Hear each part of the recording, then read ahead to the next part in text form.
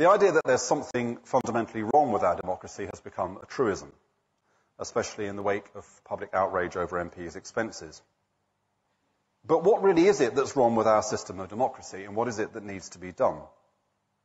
My observation begins with this, that democracy can only be as successful as we the people make it. But how well suited are we to being good democrats? We've come over recent years to understand more about the idiosyncrasies of our mental processes. Now, some of these appear to compromise our ability to make wise and fair democratic judgments. We are, for example, a bit confused about the medium and the long term. If people are asked to choose between £50 now and £100 in a year, most of us will take the 50 quid.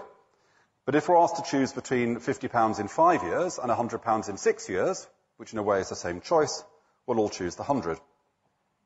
We tend to be risk averse, feeling more strongly about losing something we have than gaining something we don't.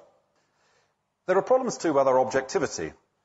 We tend systematically to think our own successes are a result of our qualities, but our failures down to circumstance, and we think the precise opposite of other people. To take a trivial example, 90% of us report that we are above average drivers. And there are problems with our judgment. We're not very good at predicting what will make us happy, and even more surprisingly, we're not even very good at describing what made us happy in the past. Now, we don't think like this because we're bad or because we're damaged. This is just how we have evolved. So, short-term, innumerate, and self-centred. On the face of it, we don't look like we're particularly suited to being good democratic citizens. But of course, this isn't the whole story. Because surely democratic processes should involve overcoming the problems of applying prehistoric instinct to the complexities of the modern world. Instead, shouldn't it mean working together to make good decisions despite our limitations? This, I think, is where the core problem lies.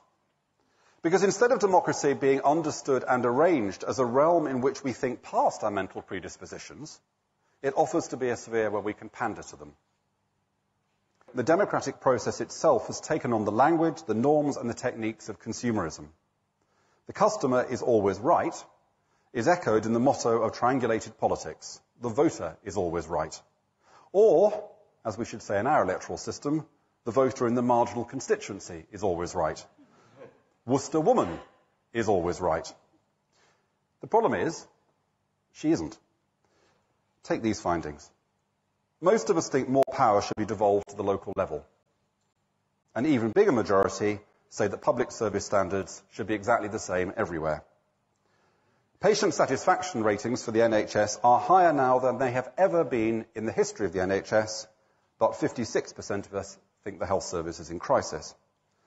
We agree that we need to change our lives to counter global warming, but admit we have no plans to do so ourselves. Now, it's hard enough, I know, because I used to work in Downing Street, it's hard enough for politics to reconcile different interests and preferences in society.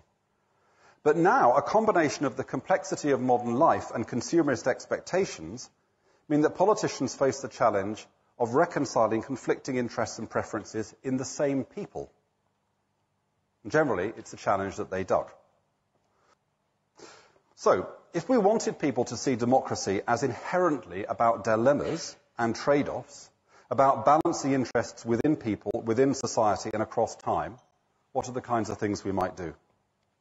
First, devolve more power, because it's easier at the local level for people to relate to issues and see trade-offs, and to appreciate how their own behaviour shapes those trade-offs.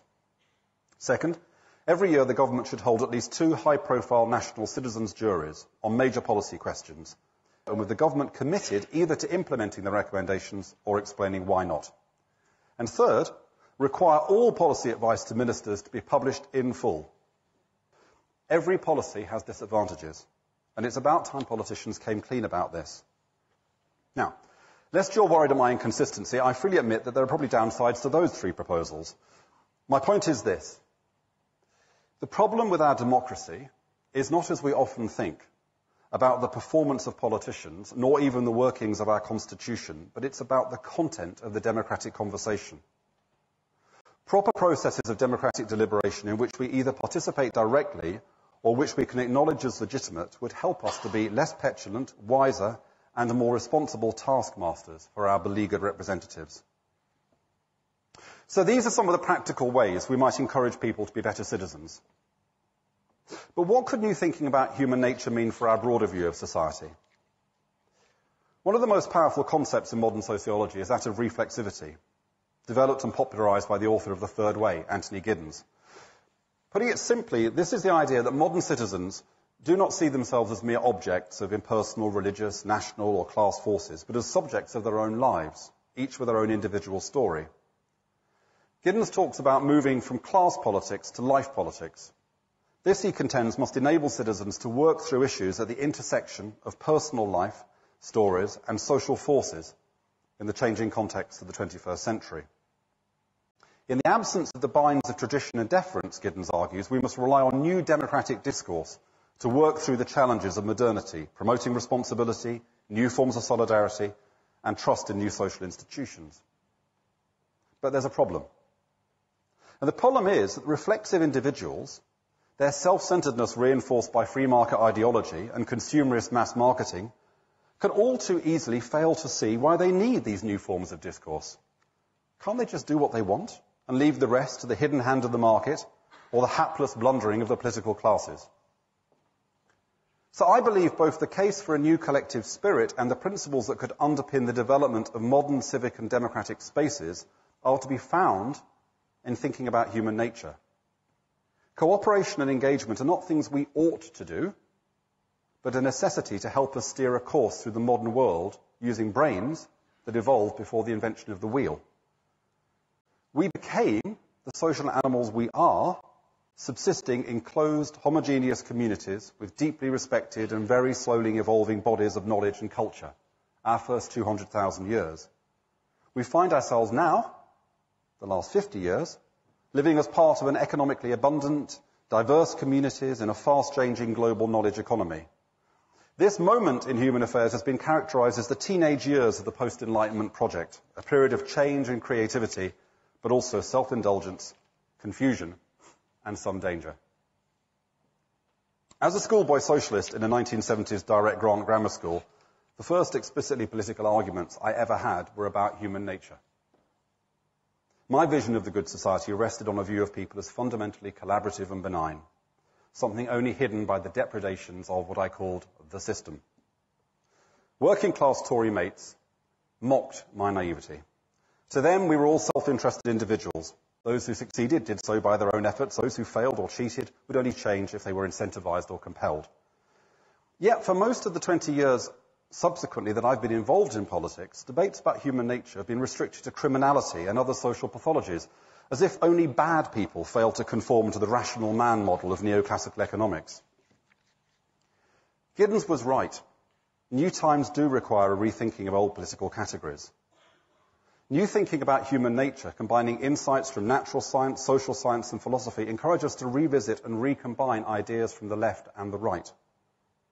The left is right that society matters, but the right is right to believe that growing self-reliance and thickening civic binds provides a more powerful, even if a slower and messier, route to social progress than the well-intentioned schemes of state bureaucracies. A new politics of human nature encourages us to accept the flaws in our intuitive sense of self, recognizing our psychological frailties and acknowledging the social nature of the brain. It requires us to see that the existential mirror of modernity is distorting. I have in the past described the contrast found in opinion poll after opinion poll between our undue personal optimism and our equally undue social pessimism. But the individual and personal is not quite the domain of self-control we imagine it to be. And if we are creative and ambitious, we can exert more influence over the social sphere than we've tended to think possible. It may not be an easy route to the fulfillment of our amazing human potential, but is there really any other? And it's a route that I hope, through its lectures, through its research projects, and through the